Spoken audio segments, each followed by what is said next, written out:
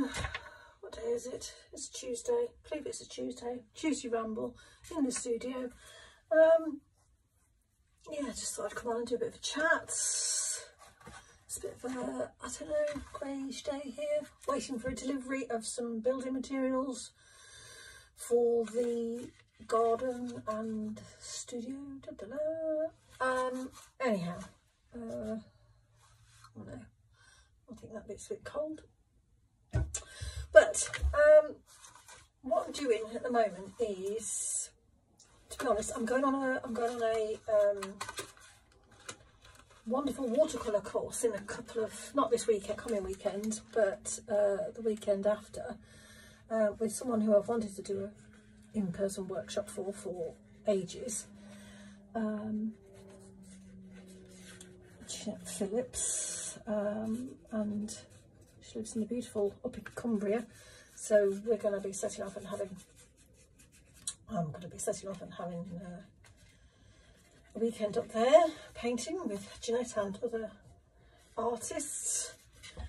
But obviously we have a materials list of things that we, you know, she will supply certain things, but then obviously we want to bring our own brushes and whatever else we might feel like, then that's what we've got to sort of get together. And if you're anything like me, it's a bit like when you're going out sketching, isn't it? It's like you want to take everything but the kitchen sink. Oops, that's not really very clean, is it? But never mind. So I've already started sort of gathering a few bits and pieces together and thinking, oh, well, yeah, okay, perhaps do another one of those and a bit more of that. And one of the things we've got to take is our palettes, because we're going to be mixing up lots of lovely, luscious colours. And these are the state of my palettes. So I'm desperately trying to, because I don't like to throw anything away, as you know. So I'm desperately trying to use up whatever colours these are in here. Now, some of the colours I know what they are, but this little one is a really old palette. And to be quite honest, I have no idea. It looks like some indigo in there and some, I don't know, greys. It's a bit on the greeny side, so I'm not really quite sure whether that's a true colour or a mixture. I know what some of these are in here, and then obviously the middle is just a what can you say, a mess. But so the idea is that I'm just going to come in here until I sort of go on this course every day and try and use up some of these paints in the palette, so that when I get there I don't look such a dog, basically. You know, you know what it is when you meet somebody who you've sort of admired for quite a while, and you don't want to appear a bit of a dog. Well, I don't want to appear there with loads of colours in my palette that I've no idea what they are. Let's I want to start with a totally clean palette. Yeah, I know, a bit of a hope. But anyway, so that's what I'm doing today. I'm just going back to my squares and where's my favourite? Not there. Going back to my squares and trying to use up some of this paint. So, like I say, no idea what this is. Let's be a bit of. I'm trying to keep all this in view, but I need to work at a bit of an angle, and I hope I've got you in view. But anyway, you get the gist. So I'm just doing my squares, and as I say, I've not really got an idea apart from this looks like some sort of indigo, which mixed with the slightly greeny water might go something totally different, don't know.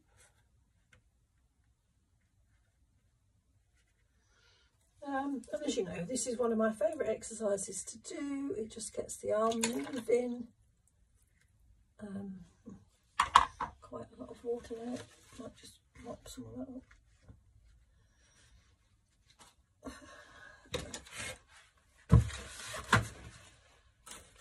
Ooh.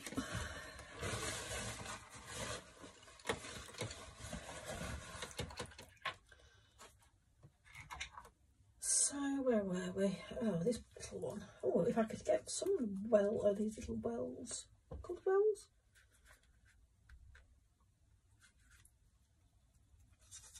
At least most of the paint gone. And you know what, it's just landscape. I'm just thinking of imaginary landscapes. These are just, like I say, get the arm moving. Sometimes something magical happens with them, like I'll get, oh, I think, oh, that's quite nice.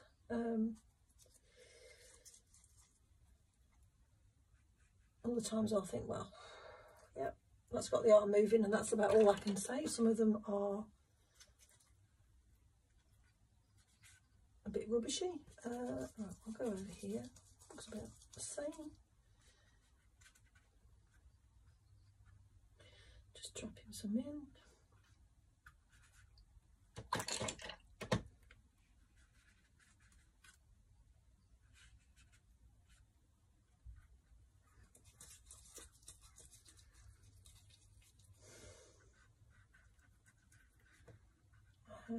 Anyway, how are you all this morning? I made you pancakes. I made some pancakes this morning, a new recipe. I think it was out of the Deliciously Ella app. You know, normally, well, I was sort of normally would make pancakes the way my mother taught me. You know, eggs, flour, bit of oil. But this was a new recipe from well, I say it's new to me, I hadn't tried it before, with the Deliciously Ella, and it was made obviously with flour, but with almond milk and chia seeds, and there was no eggs in it, obviously some oil. I have to say, they were more like what I would class as sort of American style, rather than flat sort of thin crepe style, if that makes sense, but they were jolly nice. Right, going to get the old store card and get it a bit wet, and then I might just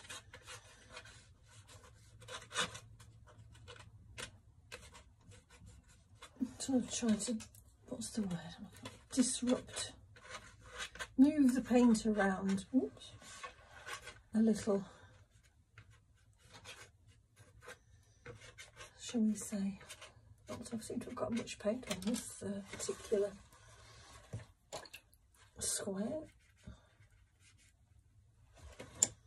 and then sometimes you get more water, and if I'm thinking of landscapes, we don't often get sort of straight edges in a landscape, do we? But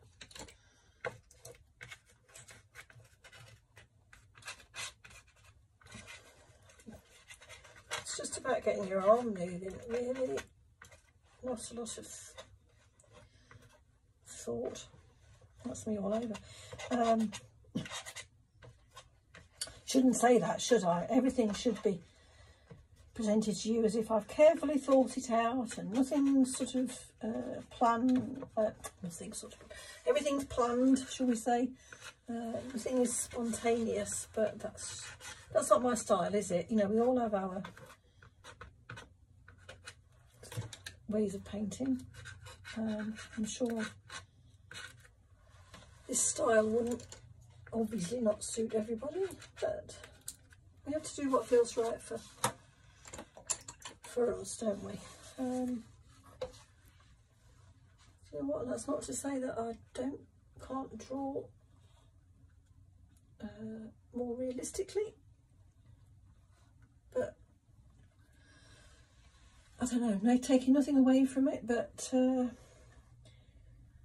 it's getting to that stage nowadays where I think that if I wanted a totally realistic, and some of these, I mean, you know, don't get me wrong, I admire the skill of these people who can do sort of absolutely detailed, hyper-realistic drawings or paintings. You know, I don't think I could. But that, like I say, whilst I admire that skill that's necessary for that, just doesn't capture it for me. Right, I know I get often asked a lot, it's Winsor Newton Granulation medium. I tend to pour a little bit in the cap, because if I get pouring it out of the bottle, sometimes I slip and then I get more than what I intended. I've also got, it's the Daler Rowney acrylic ink, and it's the sepia. Okay. Little brush. I love the sort of neutral that these. I think it's indigo. I mean, you know, but I wouldn't know what. Looking how old the palette was, I probably, at a fair bet, it's not Daniel Smith. It's probably Winsor Newton or something along those lines.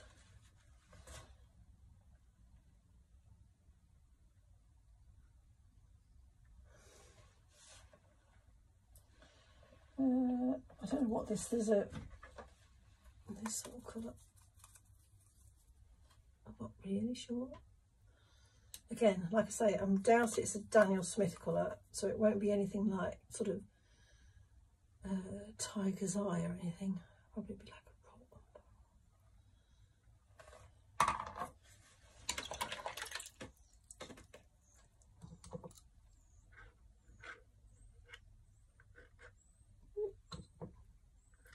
anyhow, I'm just going to keep on working my way across these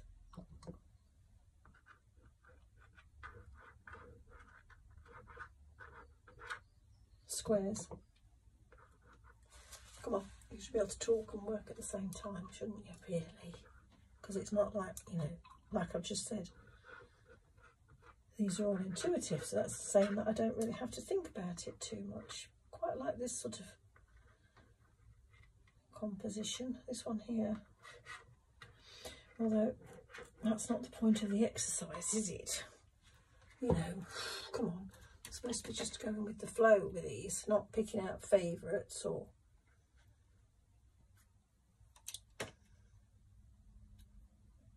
because that's when you start to get all precious about it. Ooh, I should have shut the door. It's just that I'm trying to listen out for the, excuse me a minute, just going to pull the door to.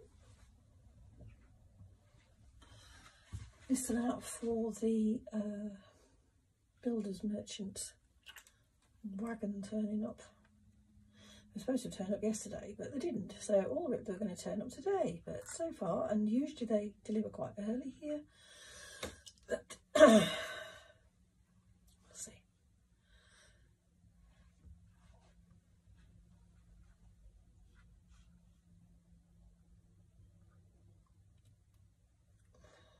I know you'll have seen me do this before, so it's nothing new under the sun. But, oops, seem to have got quite a lot of the ink here.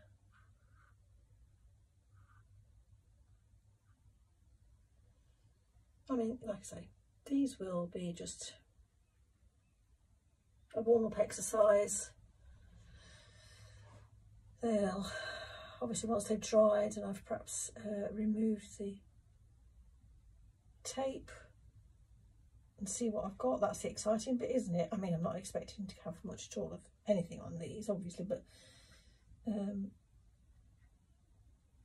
yeah, sometimes you never know.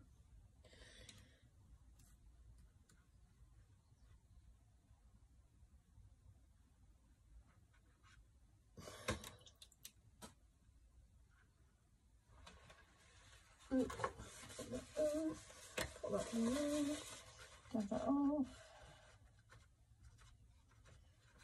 drag that bit. Quite like this bottom bit. Let's see, I'm doing it again.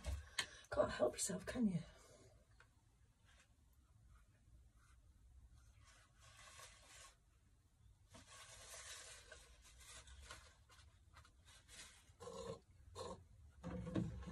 Right, so that's the initial sort of splodging about. Whoops, not quite sure I meant to do that much splodging about, but never mind. There you are. In a way, it's quite good that that's happened, because if it just shows you, look, don't, you know, let's not panic about it, let's see if we can do something about it. And then, you know, if it does happen when you're sort of on a more considered piece, you're not going to like be, oh, because you'll know that, I mean, yeah, if you can't do anything about it, you'll be a bit, but you'll know there's a possibility of improvising, shall we say, doing something. Right, yeah, there we go. I mean, you know, to be honest, possibly not used up that much of the palette, but I've got several of these sheets already marked out. I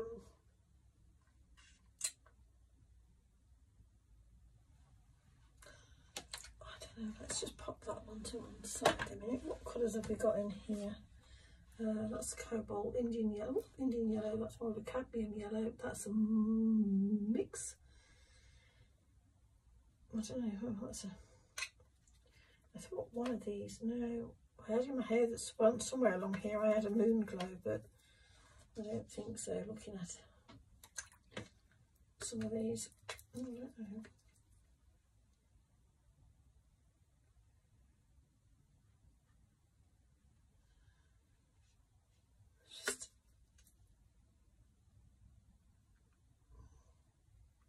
That's more what I meant to do rather than that big splodge over there, but hey, you know.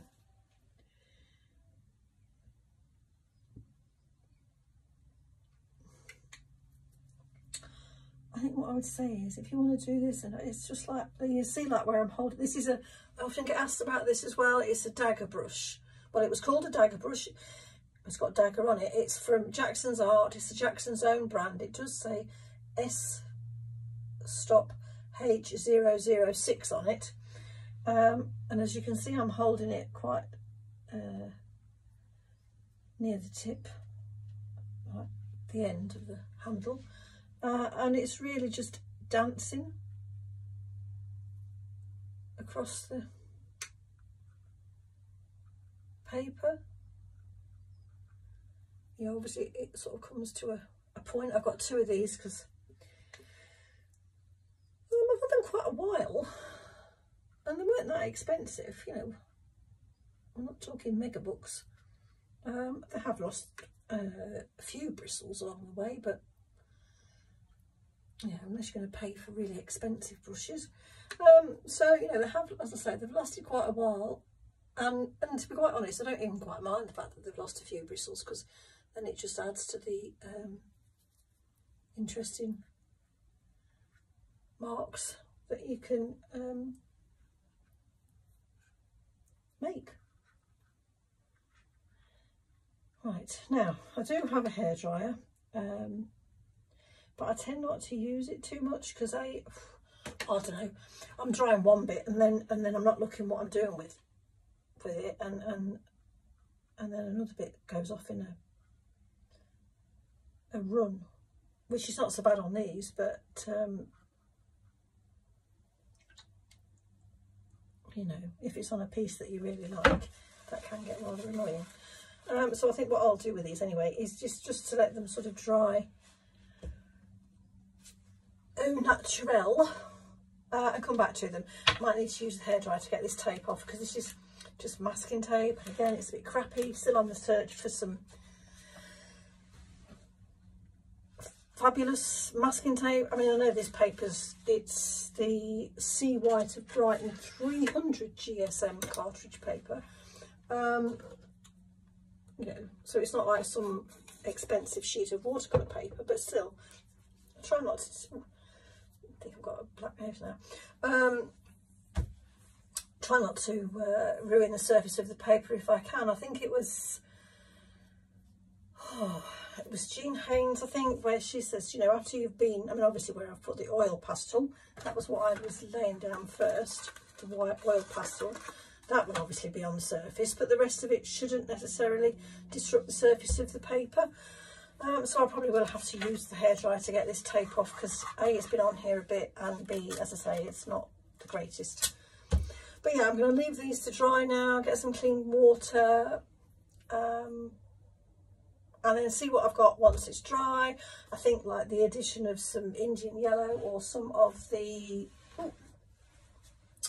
It's the Jackson's. This is Jackson's handmade soft pastel. It's the yellow ochre. Well, it says yellowish olive green, but I don't know. It's more yellow ochre to me. But you know,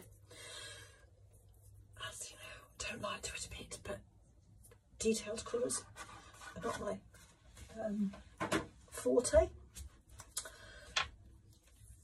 And that's another reason I want to get up on my colours. So again, I don't look a total dork this coming on this watercolour course. Hey ho. Yeah, but anyway, right, I'm going to leave those now. I'm going to go and get some clean water, and I'm going to have another coffee. I've got to check my emails. I know I've got to fill in an application form for an art fair in September. So, I hope you're all having a good day. I hope you've enjoyed your pancakes if you've had them, and I'll talk to you again soon.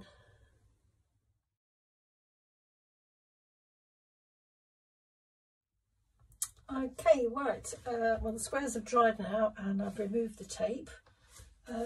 Came off better than what I was expecting. Actually, I did use the hairdryer, but I think it only sort of pulled a bit of this here. As you can see, I think one or two of the squares are a bit pale, so I thought I might just go in with a bit more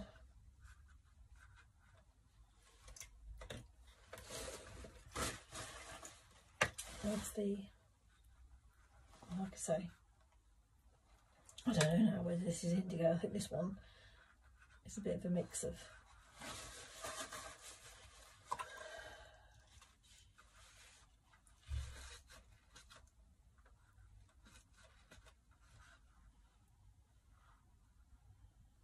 obviously doing this once you remove the tape is a bit more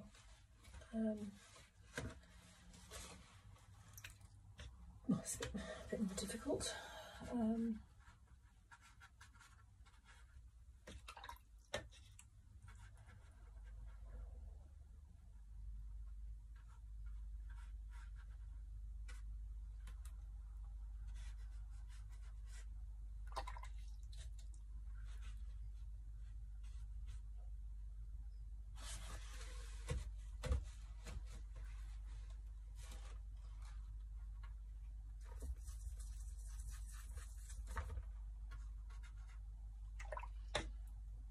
Also using some of the, I think it is Moon Glow.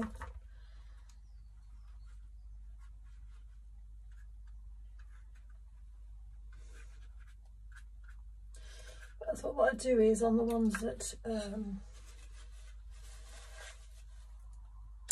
are dry, is just to sort of show you what I mean about using this, just to add some highlight to it.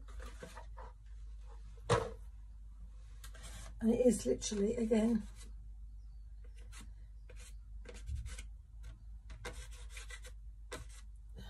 really being a bit, not to get too, again, a bit like all the rest, not to get too caught up in, you know, that's why I just not really thinking about it too much. There, still a bit wet, but okay. Yeah, it just sort of lifts it a bit, but yeah, there we go. Like I say.